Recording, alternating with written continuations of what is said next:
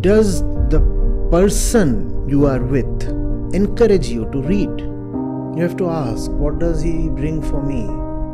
Roses or books? If someone has a stake in making you better, that person will push you towards books. Books are what we all need.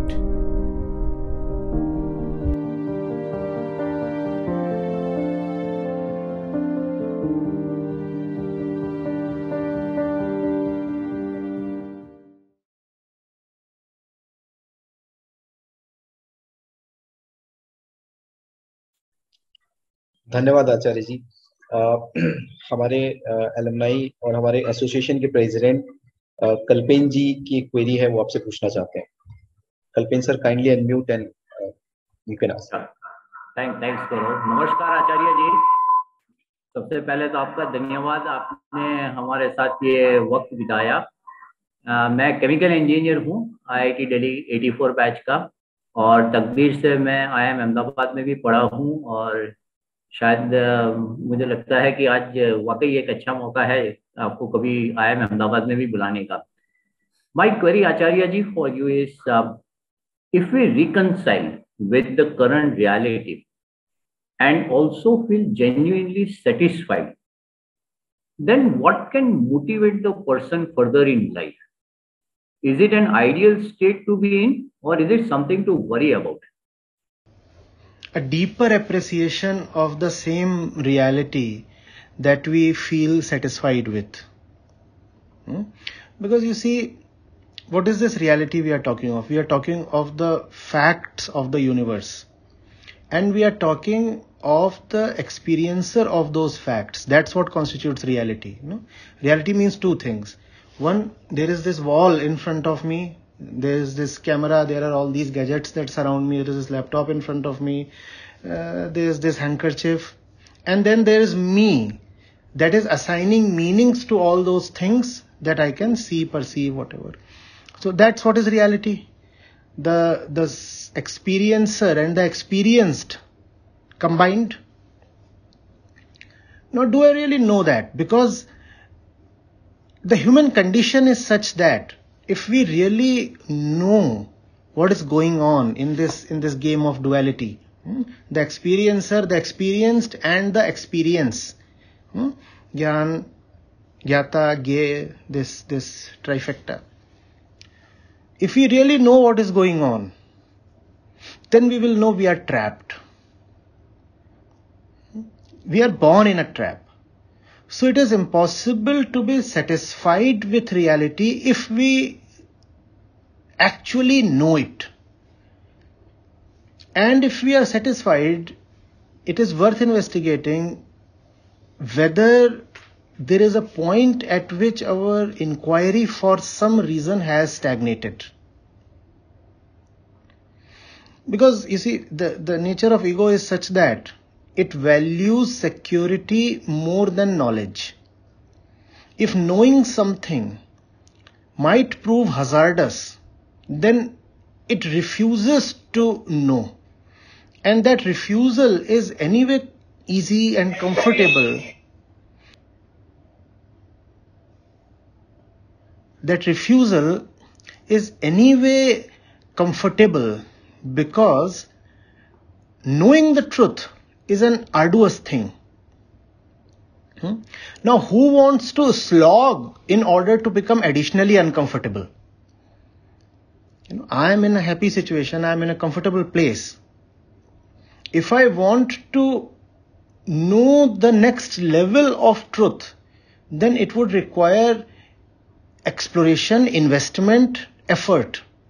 Now, what do I get out of that effort? Actually, more discomfort. So there is no incentive to explore.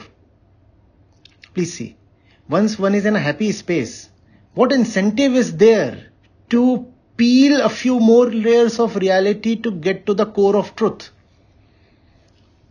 One investigates, one explores, so that one may get some rewards. In the case of reality, the reward is further discomfort. So it's very then prakritik that one settles down.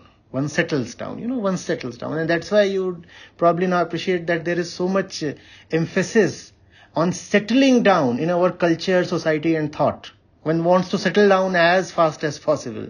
Because if you don't settle down, you run the risk of letting things become more and more uncomfortable for yourself. Because you will know more. And knowledge is dangerous. Settling down means now you have turned a place as your permanent station. And you can have a nest there. And you don't need to know much. You don't need to travel much. Your journey has come to a full stop and all that is okay. So you see, we are born in a bad situation. And it's a difficult thing to admit. The very fact of birth is in some sense an unfortunate event. We are born with fear, we are born with greed, we are born in ignorance. But with the potential to transcend all these. The potential is a thing in future. The potential is a thing to be realized. The potential is not automatic. But the misery is automatic. The child cries aloud the moment it is born. But the child has to be painfully educated for 2 decades before he can be called a human being. So education takes so much effort. But ignorance is automatic, prakritik. It just happens. It is there right from the womb.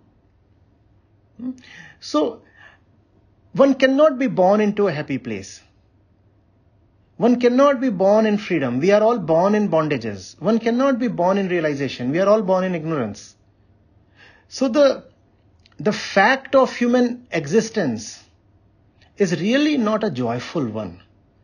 Joy is something one has to attain with a lot of effort, determination, and renunciation. That's when you come to liberation and joy and that bliss that we so much talk of. Have we come to that? If we are contented, have we really come to that point? Now, can there be contentment without realization or joy? Have we really realized right up to the point where the object to be realized and the subject that realizes have both merged into each other and vanished? All that euphemism that we have for the absolute. Have we come to that? And if we have not come to that, how is it possible that we are already free of our troubles? Now it's a dangerous situation where the troubles still exist, but one feels as if they do not. The enemy has succeeded in masquerading itself to the extent that the victim, that the attacked one, has been lulled into complacency. Right? Now, having an appreciation of the threats that surround you at most gives you sleepless nights. But it still saves you because you know that you are threatened. But what if you are threatened but feel that you are not? What if there are problems, but they have become invisible? That's a bigger threat, is it not?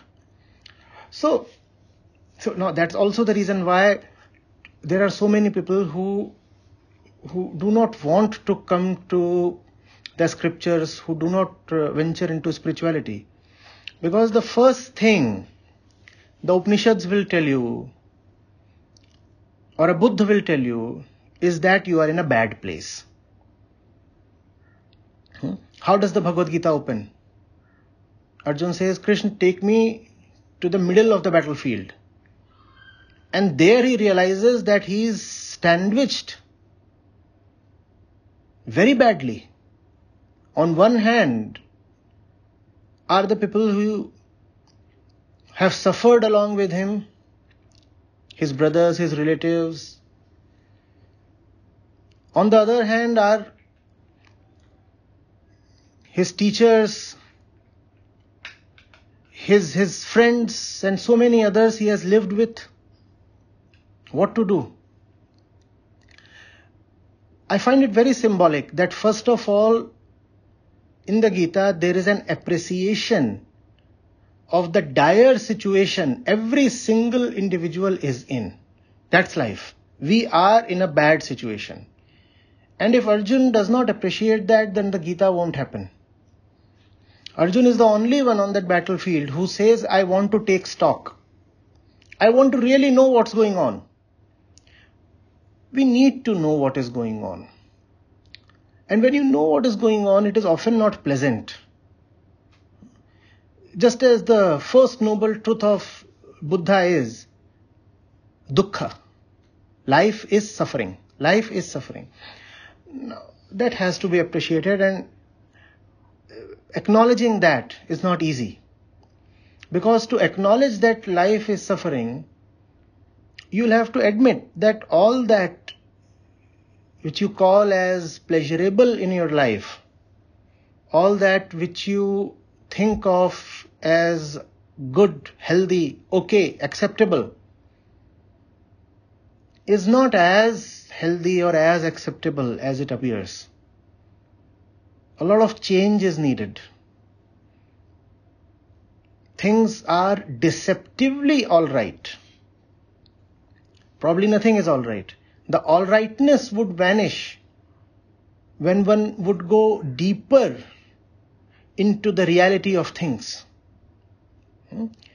So, I suppose if one is blessed to be in a position where one feels that there are no obvious challenges or troubles and that things are mostly all right, then one should use this opportunity to go deeper into reality. How? By asking questions. How? By experimenting, by exploring, by going into places where mostly people don't dare to go or don't feel interested to go. That's when something opens up. Is it not? I'd put it this way.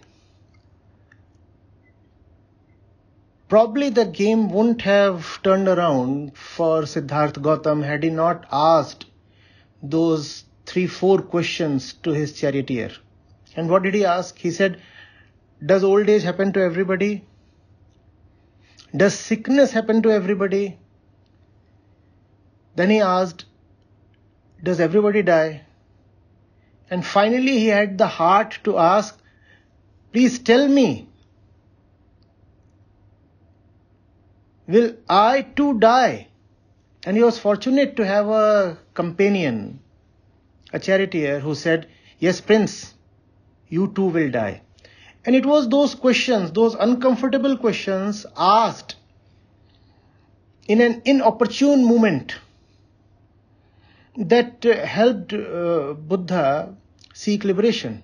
Because you see, at that moment he was going to a festival, a gala carnival of some kind. It was the youth festival of his kingdom. It was not at all opportune or comfortable to that moment to have asked those questions, but he did. Do we ask those questions? My hunch is that the most important questions remain unasked. The most important conversations never really happen. They don't happen because we make it a point to avoid them. We talk of all the silly things. We engage into all kinds of discussions and conversations, but we don't get into that which is really needed to be talked of or discussed or explored.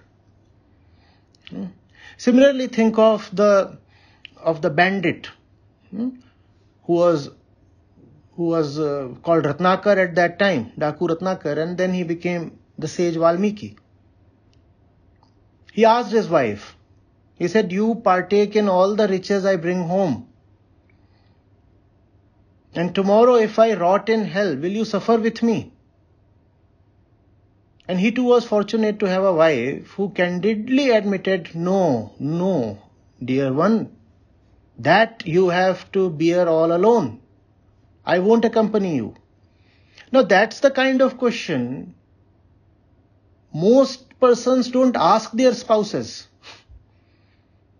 That's where we feel we are in a happy and comfortable and settled place. You are in a settled place only as long as you are not asking those honest questions. The thing is, we are so afraid of honesty and those questions because we know that our fragile peace would simply shatter the moment real inquiry happens. Husband asks these questions to the wife, and after that you have a huge war for the next 7 days. So you just want to avoid all that. You don't want to ask those questions. Similarly, do we want to know the relationship, the fact of our relationship with our customers, with our employees or our employer, with anything we are related to and anything that we feel good and nice about? That's the thing with all this apparent goodness and niceness. It does not survive being scratched. It is so superficial, you just scratch the surface and the ugliness beneath shows up. So we let the surface remain as it is, we don't even scratch it. We don't ask the real questions ever. And we just talked of asking real questions to the ones you are related to. Worse still, we do not ask the real questions to ourselves. Why do I visit this place every day? Why do I return to this place every day? In the morning, I do something every day. Why? Why do I have all these phone numbers in my directory? Why must I live in the place where I do? Because we have not asked these questions since long, so they start appearing odd. We feel, but nobody asks these questions. Certain things are taken for granted. This is commonsensical. Keep common sense aside and keep truth at the center for a while. And then you'll realize that you have something to be grateful for. Once you put truth in the limelight, you will get a purpose for life. Because you see, a rightful purpose for life has to be in the negativa. We are people in bondages. So the right purpose must involve challenging your bondages. Now you cannot challenge your bondages if you do not even know your bondages. And realization of bondages comes from honest inquiry. So when you really inquire, what do you get? You get an idea, an assessment of how deeply bonded you are. And once you get that, you get a purpose to live for. Now, there would be energy in life. Now there would be a certain vitality and a certain honesty, because you know there is something that ought to be challenged. You will say, can't one live simply? Can't one live purposelessly? Well, that is the prerogative of realized saints. Those who have lost their bondages, they and only they can live purposefully. We, common human beings, must have a great purpose to live for. Our life needs to be purposeful. And if your life is rightly purposeful, then one day you might come to the point of purposelessness. That is the absolute, the final. But right now, as we are, we must have a great purpose. And that purpose, I said, can come only from an assessment of one's bondages.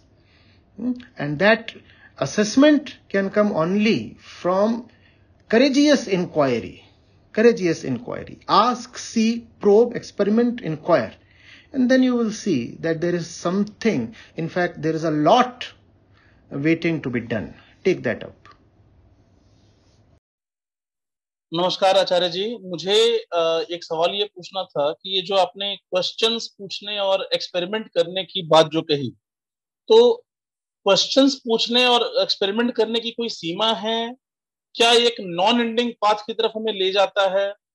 अगर ये non ending path पे जाता है, विच I presume ऐसा होता होगा, उस case में क्या हम ऐसा कह सकते हैं कि ज्ञान को सीख करने की जो हमारी टेंडेंसी है, उसमें हम जब उस रास्ते पे चलेंगे तो कभी भी डेस्टिनेशन तक पहुंच पाएंगे क्या?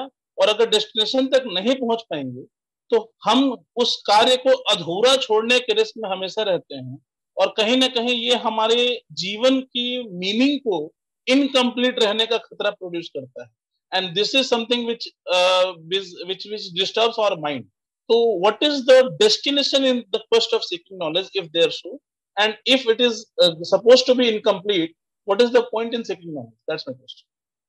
Once you ask a certain question, what you get is clarity. Then that clarity is not there just to be thought of. It is not an idea that has been given to you. If you are honest enough, then that clarity is something you are obliged to now live. Once you live it, once you start putting it in action, then you get the right to ask subsequent questions. And then again, those subsequent questions have to be lived. Right? Now, what is happening in the process of putting that clarity in action? What is happening is that the actor is getting reduced. That the actor is losing his baggage. You do not reach a destination. The actor is the one aspiring usually to reach a destination, is he not? That actor never reaches a destination. The destination of the actor is to reach his dissolution. Whereas your mental model is that of a man walking down a road. You feel you are starting from somewhere and you have to reach a point somewhere outside of yourself, far away. That's not how the spiritual thing operates. In the spiritual journey, you are not walking down a road. The action that is happening is reducing you.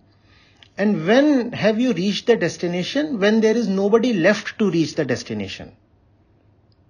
When there is just nobody left to talk of a destination, to talk of this and that, that's when you have arrived. The only problem in this is that when you tell this to the ego, it does not sound attractive or appealing at all. Why? Because the ego wants to have the pleasure of knowing and announcing that it has reached the destination. That's what you want to do, right? I have won this title. I've completed my degree, and then you want to put that on Facebook. The thing is, in the spiritual process, when you have really won it, you won't survive to declare it. And that's why the ego does not like the spiritual process. The ego says, what's the point? If at the destination I will no more be alive. I want to be at the destination and also have the pleasure of experiencing the destination, of consuming the fun. But if that is the objective, then you will never be at the destination. No? So the right action, therefore, is something that keeps dissolving you. Do you get the kind of algorithm we are talking of? There can be no algorithm, but just for the sake of a bit of clarity. Right, sir. So you know, you live, and when you live rightly, that enables you to know further, and all this is happening at the periphery internally. When all this is happening, you are getting dissolved.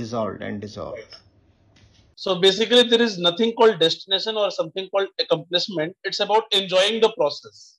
It is about daring to be in the process. Enjoyment and all, I do not know. It requires lots of guts. Thank you, sir. Thank you so much. Wonderful. Introducing myself, I graduated in 2010, and right now I'm working as an associate professor at IIT Jodhpur. So I've been listening to you, and I sincerely admire the depth with which you teach spirituality. So in line with what you have been talking about, I have actually I had a lot of questions, but looking at the time, maybe you'll be able to take up one or two. So the first question was, what is the main aim of getting this human life? So you said there's a purpose, and like the common man should have a purpose.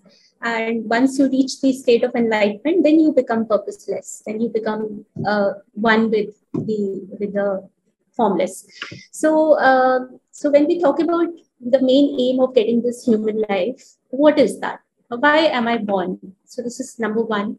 The other thing, in line with what you were explaining to the other questioners, was that the aim is to remove the suffering, because we feel that we are suffering. We experience emotions, we experience fear, we experience sadness, we experience a lot of disappointments in our life.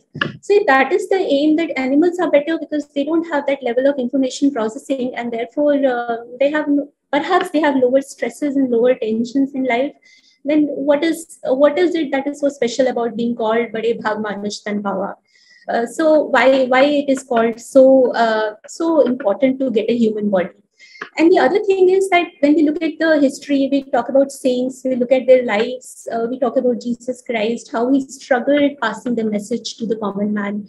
People were actually cruel to him. So, and similarly, we witnessed there were 10 Sikh gurus who also encountered these I would say, counter attacks, that when they tried spreading the message of truth across masses, there was a retaliation, there was a resistance, and that actually impacted them physically and financially. So, what is it? What should be my driving force? How do I know what my aim is? And if I'm not able to reach that aim, what are the consequences? What is going to happen then? Where am I losing? What am I losing? And the other thing is that after enlightenment, if there are sufferings still, so what is the benefit of being enlightened? These are my questions. Thank you. See, if we know what is it to live, what is it to be alive, then the purpose of life is easily apparent. We are born into ignorance, are we not? There is no moment when we are not divided, not worried, not afraid, not tempted, not insecure. There is hardly any decision that goes as per the plan. We think of one thing and something else happens. We live at the mercy of circumstances so much, therefore we have to keep fighting the circumstances. Death keeps staring at us as the biggest scare there can be. That's the human condition. We have to first of all acknowledge the human condition as we live it and as we see it unfolding all around us. You look at the common man on the road. Do you see joy, peace, contentment on his face? You look at the family, you look at the man, the wife, the kids, the parents. Do you really see honesty and confidence and faith and deep love there? Or do you also see things that are not apparent but very strongly present below the surface? You look at friends hanging out together, having apparently a good time, and then you see them splitting. You look at the man proposing to the woman and tossing up words like love and togetherness and eternity and infinity. And then you see what happens to all that just a few months down the line. So that's the human condition. No? You could also look at how our jungles are, what we have done to the other species, the hundreds of species that are going extinct every day. Yes, every day. You could look at our slaughterhouses. You could look at our carbon footprint. And then you will realize what the purpose of life is. The purpose of life is to extricate ourselves from this abominable situation. We are in a muck and we need to be redeemed, extricated. That's what one has to live for. Now, human beings are special because they have a consciousness that asks for liberation. I said special, and special does not necessarily mean better or higher compared to the other species. All the other species are completely prakritic. They have no urge for liberation. They have only one center within, the center of physical nature. The moment they are born, their fate has already been decided. A dog will live as a dog. No dog is ever going to do great things. And equally, no dog is ever going to do demonic things. You will not find a great difference between one dog and another dog. Dogs are dogs. But you will find a great difference between one man and another man. It is very possible that one person can be absolutely incomparable to another person when it comes to the level of consciousness and the quality of life he has lived. This urge to be liberated is a double-edged sword. It works both ways. It can take you higher and higher, or it can make you sink to unimaginable depths.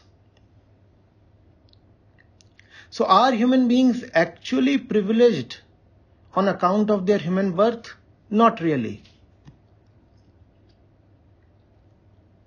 999 out of 1,000 human beings actually live lives worse than that of animals. The opportunity to rise above the animalistic consciousness is utilized only by 1 in 1,000. Yes, that 1 in 1,000 is actually far better than animals. But only 1 in 1,000. The others would actually have been better off being born as animals. It is their misfortune that they were born as human beings. Because if you are born a dog, you cannot suffer beyond a point. You cannot also fall beyond a point.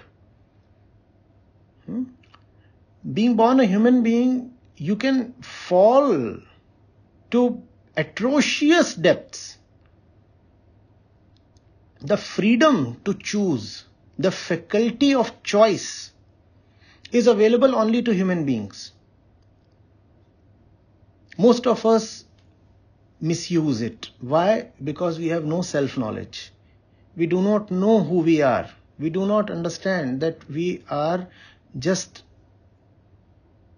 incomplete consciousnesses.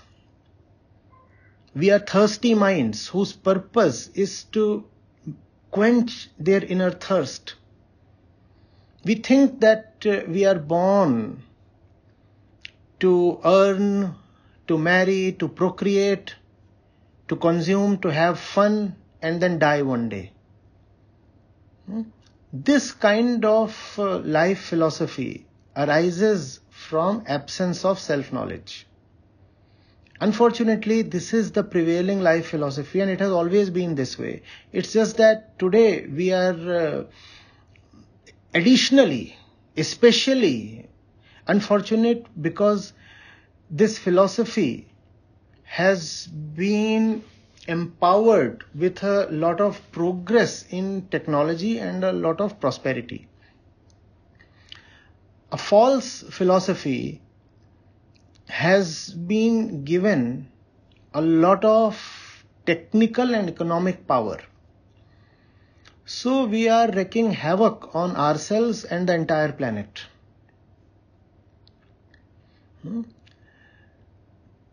We are very, very different from animals. Animals are born to live and die as animals. A road accident happens, right? And the road is running in the middle of a jungle. A road accident happens, and no animal comes to help the victims. It's okay. It's okay. You need not raise your finger at animals and prove them guilty. It is even possible that if there is a dying person on the road, some eagle or vulture may actually come close to feast upon this dying one.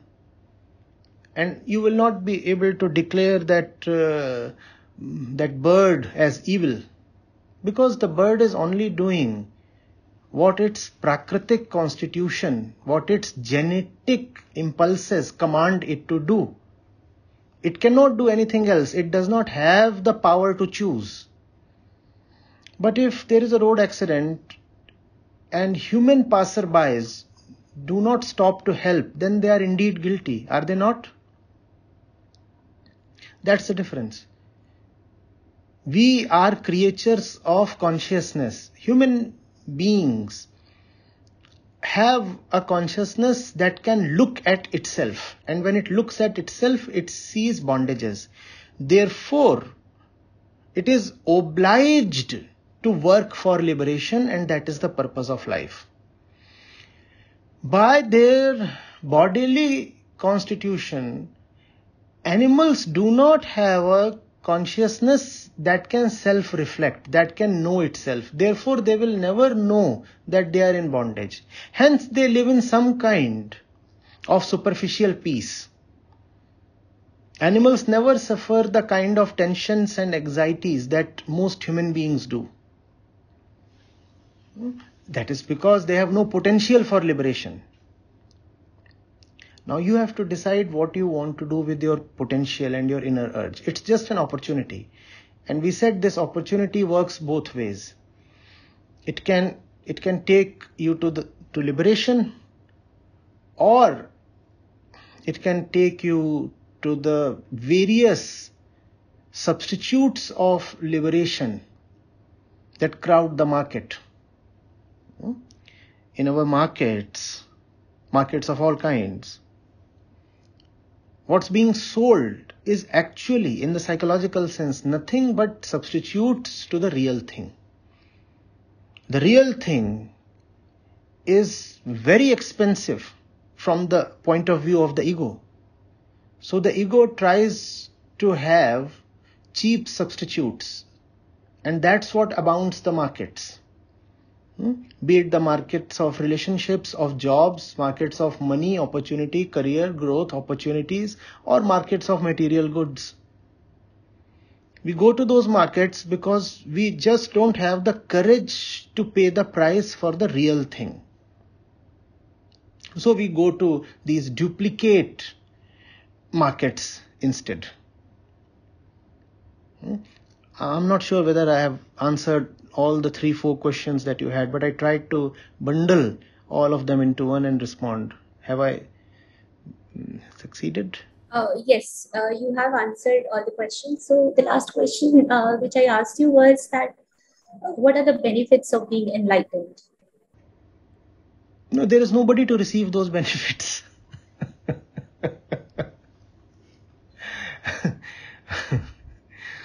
that I'll be free from all sufferings? There will be no I. There will be no I. As long as you are there, how can you be free from sufferings? See, let's be a little down to earth. It does not behove us to ask for what will happen when there will be complete freedom from sufferings. Right now, let's acknowledge first of all that all of us, you, me, everybody, we are in a pretty miserable state. And we should be grateful even for a little relative progress that we can have in the internal sense. What will happen at the final point is just too much to ask for. Why are we asking for final enlightenment?